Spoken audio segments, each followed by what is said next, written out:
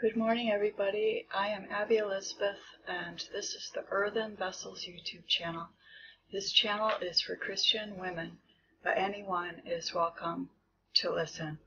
So today I want to do a message to clarify some things that I spoke about in a recent video, and that video was titled something like Recognizing and Overcoming the Spirit of Jezebel. It was something to that effect.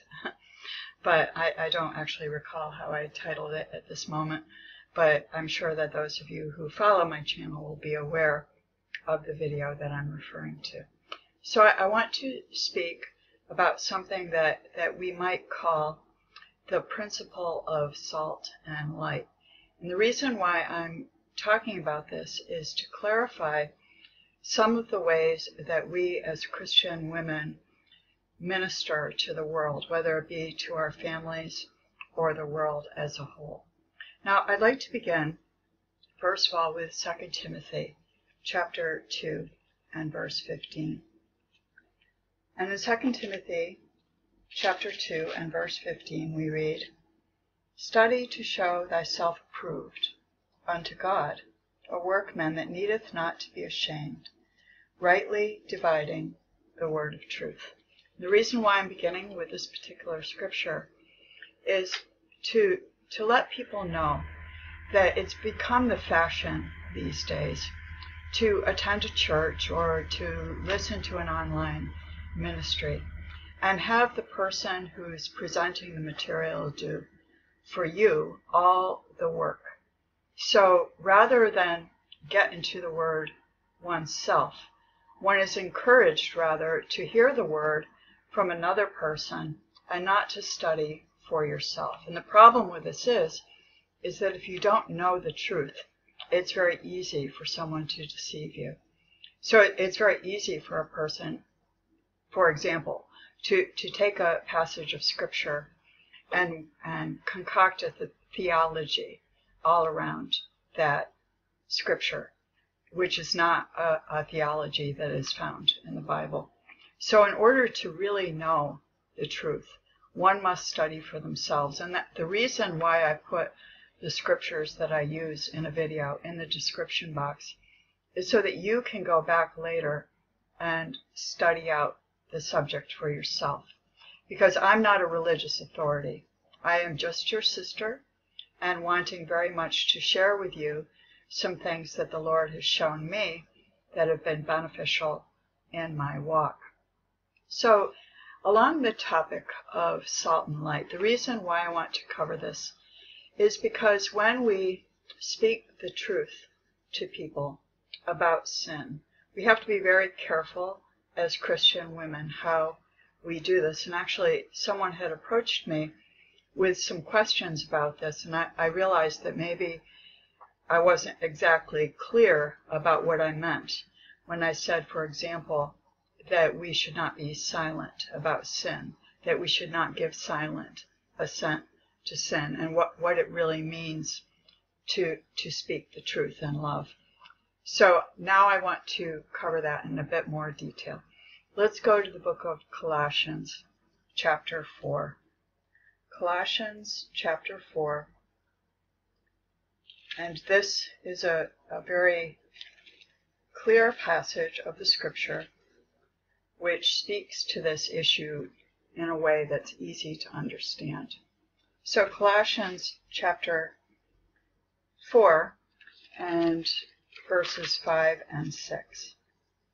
"Walk in wisdom toward them that are without, redeeming the time." So this means, of course, when we're walking in the world, we should walk in wisdom, and this is how we conduct ourselves in the world. So to those that are without, to those that are without Christ, those that are unsaved, that we walk in wisdom in our ministry as Christian women, redeeming the time.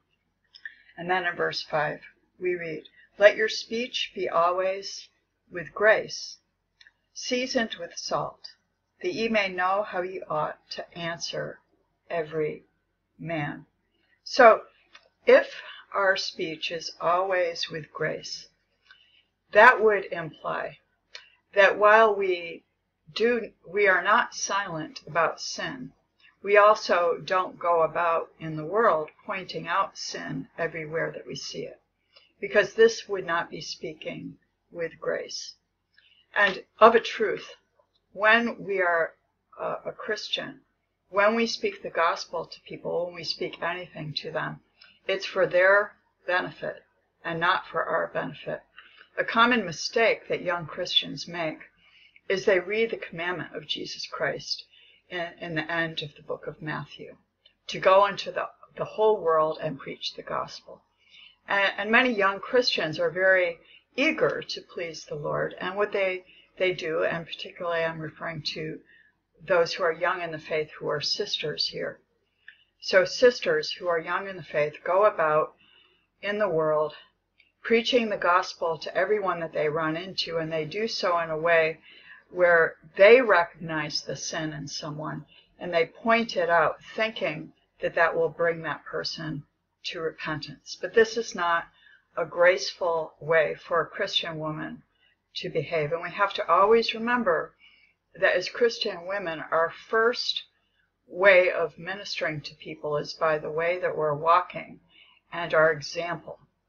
So a Christian woman, while she might be very aware that most of the women around her are dressed very immodestly, she is not going to point that out to people in situations where she does not have some kind of relationship with that person, and also has a reason to speak that to the person, which is for their benefit. And when I said that one should not be in a silent assent to sin, I didn't mean to imply that one should go about in the world pointing out sin wherever we see it.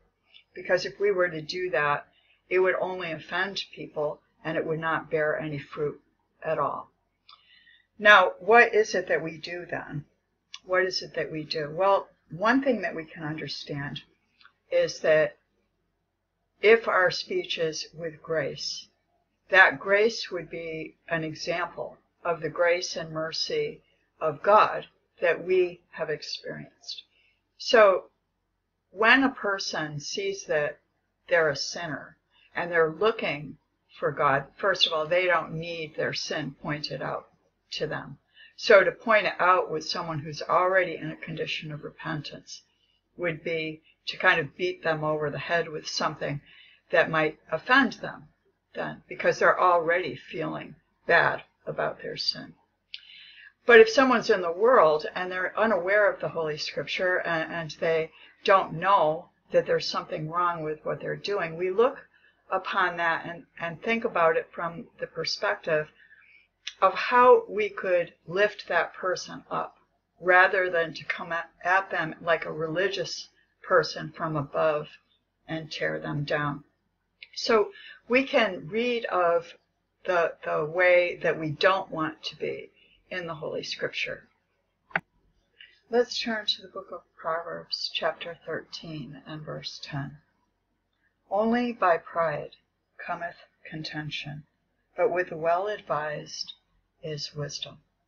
So if we as young Christians go about in the world pointing out sin, that this is a manifestation of the pride of the flesh, that thinks that now that we're saved, it's our job to go around and point out sin in everyone that we see. And this is a form of pride. And of course, it's also a form of hypocrisy, because it's a condition where one has forgotten what they've been saved from very recently. And while a person might do this from the intention of wanting to help people, at least they can recognize that it's not helpful. And what happens is it causes people to reject the word because of the way that we're presenting it. So with the well-advised is wisdom. Well, what does that mean? So if we go now back to Colossians 4. Colossians chapter 4, and we'll read again here. Let your speech be always with grace. So with manifesting the grace and mercy of God. So with an attitude of wanting to help the other person and speaking to them in a way that they're going to be able to hear it to the best of our ability, seasoned with salt. Now, salt is a seasoning. And if one were to take the entire salt shaker and dump it out on a plate of food, that food would be inedible. So we don't do that with people. We season with salt, and that means that our words here and there, they are salty. They say the truth, but they don't dump it on people. They don't force it upon people, because a spice is a seasoning that brings savor and makes something highly beneficial to eat. It's good for you to eat a little bit of salt, but too much salt makes it very distasteful to the person who's eating it.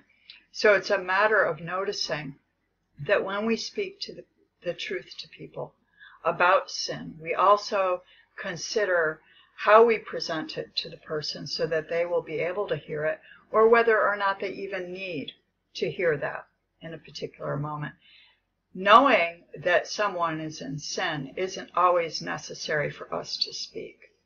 And we want to always be looking for the benefit of the person that we're speaking to, and not to be exalting ourselves in any way. You know, when Jesus Christ commanded his disciples to go into all the world and preach the gospel to people, he wasn't saying to go into all the world and beat people over the head with the gospel. And he wasn't saying that to do it from the motive of, if you don't preach the gospel to people, you're going to hell. So therefore, go into the world and preach the gospel out of fear for yourself, for your own eternal life. Rather, when we preach the gospel to people, it's not from a selfish motive like that, even though it's true that if we don't preach the gospel, if we're not faithful in that respect, that we won't enter the kingdom. That's true. But we don't preach the gospel for that reason. We preach the gospel to people because they need it, and because they're in need of salvation.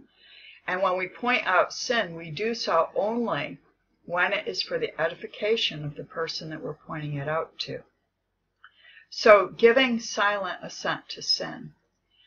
The difference between giving silent assent and silently agreeing with sin and speaking with salt into a person's life might be described like this. When we speak with salt, first of all, we are listening to the person and what they're saying, and looking for an opportunity where some salt would be beneficial to them. Now, for a sister in particular, it's important to recognize that some of the things that might be appropriate for a man of God to do are not appropriate for a sister to do. So a woman who's in ministry should never go about in the world ministering the gospel in a way that's outside of God's order regarding men and women. So she should not interrupt a man while he's working. She should not come at him with, I know the truth about the gospel and you need to hear what I have to say. Because while that is true, that man might need to hear the gospel, and he might very well benefit from hearing it, that when a woman approaches a man in this way, it's not going to be received.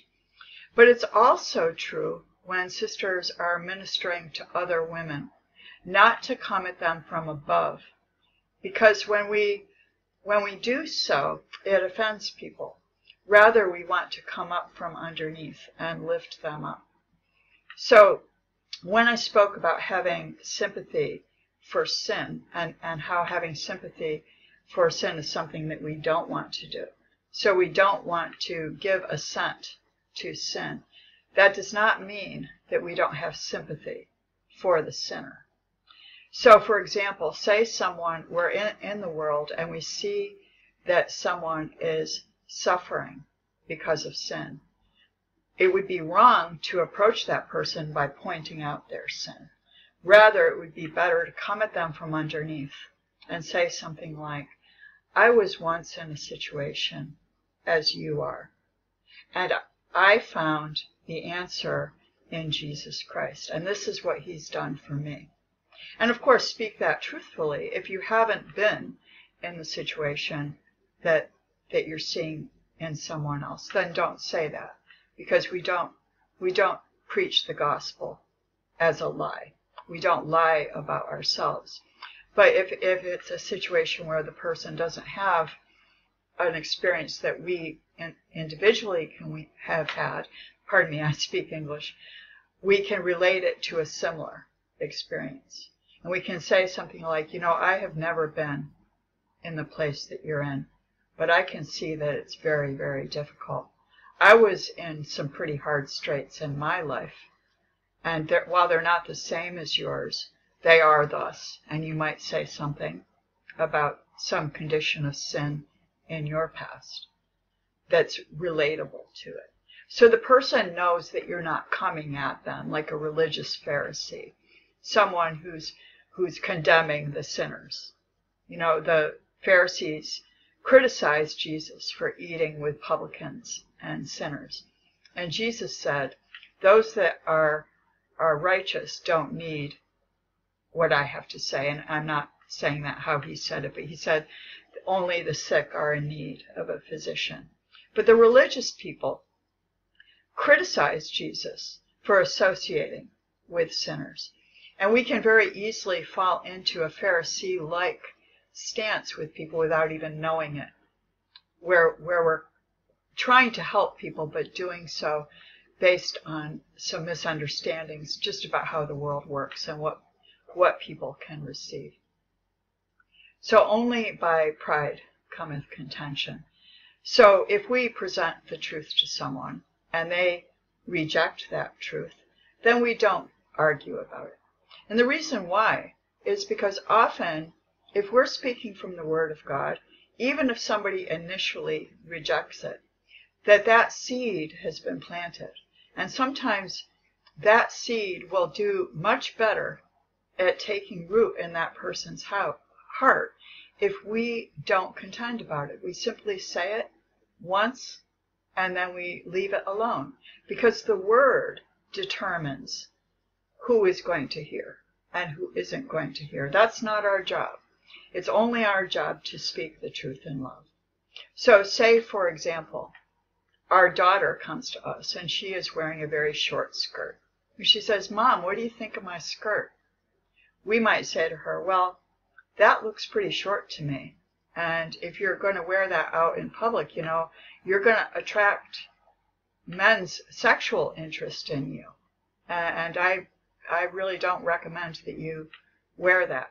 And if she gets insulted and stomps off to her room and wears it anyway, if she's an adult, there's nothing that we can do about that.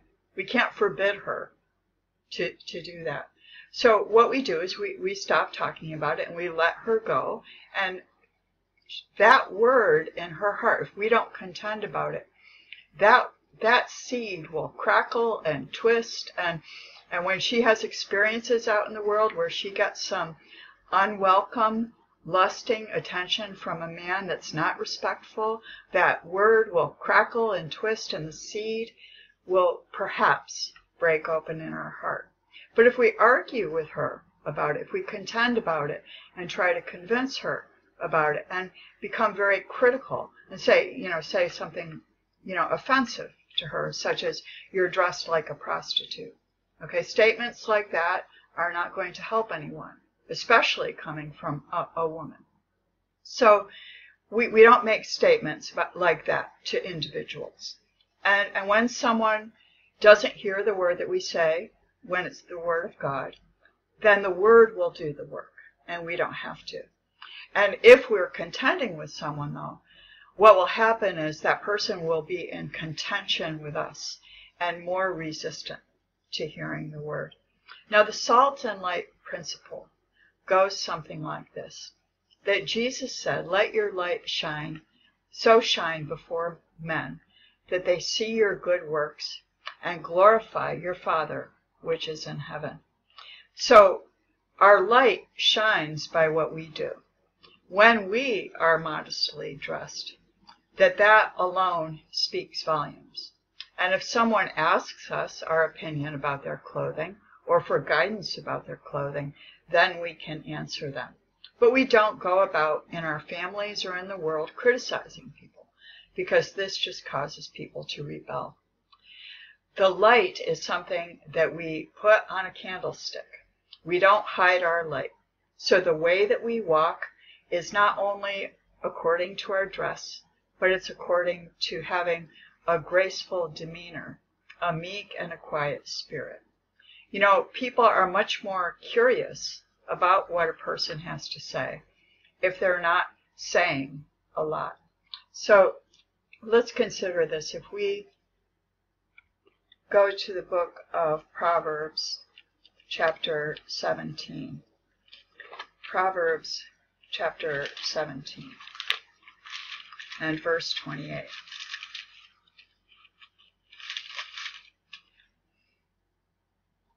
Even a fool, when he holdeth his peace, is counted wise, and he that shutteth his lips is esteemed a man of understanding.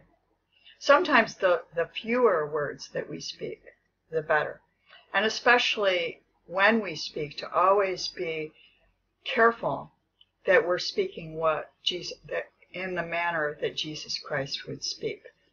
And in particular, speaking with the desire to benefit the other person. This is the grace and mercy of God. God sent his own Son, his only begotten Son, into the world to die for human sin. And this is grace. And we should have the same demeanor, to make ourselves servants to the world, to be meek as Jesus Christ was meek, to be lowly of heart, to only be seeking the benefit of the other. And then if they reject it, we know that they're rejecting the word and not rejecting our flesh. We are not superimposing our own ideas about what that other person needs from an above-down situation, but rather we're listening for what they need and listening to Jesus in our heart to tell us how to speak to that person in love. Because sinners need the gospel, yes, but they need the love of Jesus.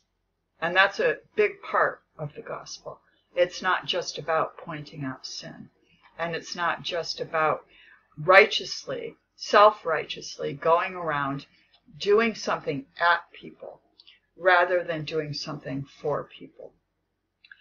Now, light is something that we don't hide. So we let our light shine before men so that they can see our good works.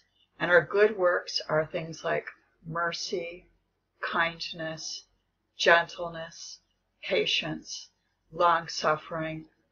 Those fruits of the Spirit are the light that we shine, particularly as sisters. And the salt that we speak into the world, so our words, must be spoken with grace, in the right season, with wisdom as to what would be beneficial to another person. Always speaking in a humble way, and always being willing to stop talking the minute someone indicates that they don't want to hear what we have to say. As sisters, we don't go around arguing and contending about the truth of God's word. However, when I'm saying this, I'm not saying to withhold salt when someone asks you. If we go to the book of Psalms, and we'll read Psalm 119 and verse 105. Thy word is a lamp unto my feet and a light unto my path. So when we speak salt to people, it should be the salt of the word. The word is what they really need. It's not about how we present it so much. So it's not about how many words we speak or how right we think we are or how much we can prove things according to the sisters. The according to the scripture. It's about God's word. And when we're walking in the light of God's word, then what we're speaking is going to be the light of God's word. When we're walking in the world, there is sin everywhere. And if we try to go around thinking that we're shining light by correcting people about their sin, what we're really doing is just creating a lot of confusion and endless striving and debate and contention, and attracting a lot of negative attention to ourselves because of the mistake that we're making. So rather than do that, we have to remember what it is that's our source of truth and how we were saved, representing ourselves as an example of humility, of grace, of gentleness, of wisdom. You know, people are much more likely to be interested in what we have to say if we are actually walking the walk. So, you know, people talk about, well, you talk the talk, but do you walk the walk? So someone who's quick to criticize, quick to condemn other people actually has a spirit of religious hypocrisy, because that's not what Jesus did. And even though he did occasionally point out sin, it was usually when sinners came and contended with him. He didn't go out of his way to argue with people. And he didn't go out of his way to people to try to prove that he was right or that he was pleasing to his Father. Rather, he accepted that he was pleasing to his Father. He knew that in his heart because he dwelled in his Father's presence. He was in prayer constantly, and he was in the Word. He got his source. His source was his Father, and he had his Father's Spirit dwelling in him. So he wasn't trying to prove his own righteousness. Rather, whenever he spoke, he did so to the benefit of others. Now, when people come and argue with us as sisters, the best response for a Christian sister is to not contend. Because the minute we start to contend, our pride enters in. And while Jesus did point out pretty harshly some things about the Pharisees, that doesn't mean that that's something a sister should do. Maybe that's appropriate for a man of God to do, but for a woman of God it really isn't, because it's taking authority. And we don't take authority. We walk as servants. So when someone comes to us and makes some kind of accusation or is contentious with us, the best thing to do is to simply say, well, yeah, I hear that you're saying that, but I'm sorry, that's not what the Word of God says. And I don't want to argue about what the Word of God says. And stop there. Because when we get involved in debating with people and proving that we're right, that this has to do more with pride than it does with love. Now finally, let's go to the book of Philippians chapter 2. Philippians chapter 2 and verse 15. Well, let's actually start with verse 13. We read here, "For it is God which worketh in you, both to will and to do of his good pleasure. Do all things without murmurings and disputings, that ye may be blameless and harmless, the sons of God, without rebuke, in the midst of a crooked and perverse nation, among whom ye shine as lights in the world." Well, that certainly said what I just spent almost half an hour saying in a very short passage of the Bible. But, you know, when we read the scripture, it's so beautifully put that we don't complain, we don't dispute, we want to be blameless and harmless. We don't want our words to be harmful to people. And we don't want people to be able to see that hypocrisy in us and point it out. Because then what we're contending about more is our own self-righteousness and not the Word of God. So when we speak, we want to speak in a way that that we're holding forth, and we'll read here in verse 16, holding forth the word of life. So when we hold forth the word of life, we do so not proclaiming our own righteousness. Rather, we're holding out the grace of God that we have experienced ourselves. And knowing that we were saved from our sin, if we contemplate that and remember what it is that we've been saved from, then we're more likely to speak to people in a humble way, holding forth the word of life, where the word is what they see, not us. So I hope this message is beneficial to you. And it's certainly been a delight for me to get into the word about this. There are many more things I could say about salt and light. But basically, salt is a seasoning, and it needs to be dispensed with grace and not overdone, and not done in such a way as to beat down a sinner. And light is something that we shed abroad freely, and we don't hide our light. So we speak the word of God, and we do so in love. We live the word of God as well. So our example of faith is our testimony as well. So it would be very hypocritical for us to point out sins in other people in a self-righteous way, because while we might be correct about their sin, we're not seeing our own pride, which is a sin too. Self-examination is so very important to remain in a condition of humility, remembering that we were once sinners too, not that long ago. Even if it was many years ago, it wasn't that long ago, because we all have things in us that God wants to correct.